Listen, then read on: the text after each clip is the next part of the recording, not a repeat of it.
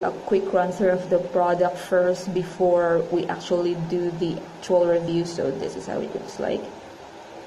Yes, this is the touch sensitive area, so you can either tap or just slide. That's it. It's your choice.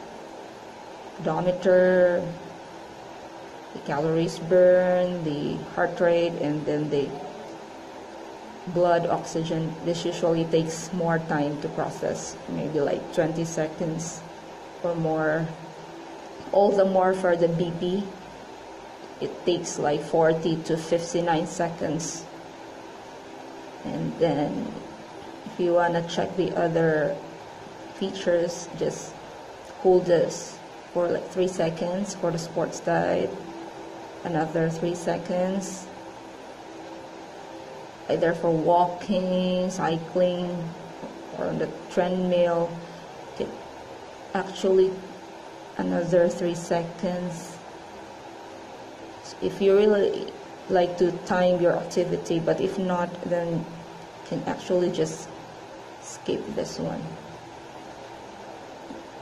Another 3 seconds. Okay, next is the dial, so you can choose how the time looks like here.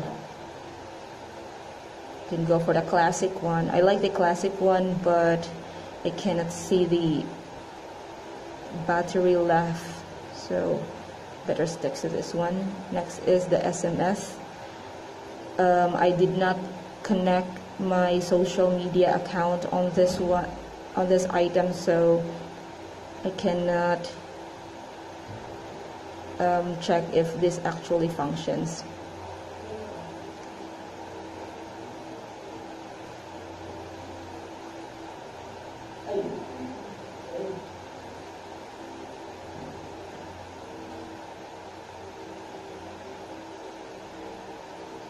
But they say that for Wear Fit 2.0, this does. It's for the more, it's for the stopwatch, and then search and the product info. Another 3 seconds,